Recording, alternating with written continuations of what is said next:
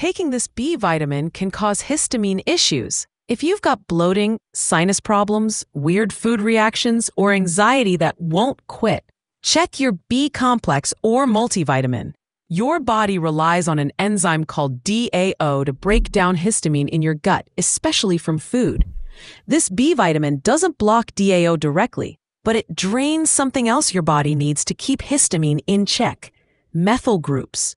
These include B12 and folate, key players in methylation, which helps clear out histamine. When methylation slows down, histamine builds up.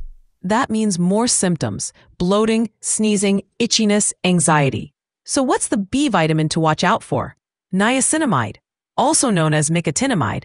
It hides in a lot of healthy supplements, but for those with histamine issues, it can be a sneaky trigger.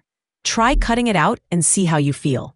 Follow for more health tips, especially the ones no one else talks about.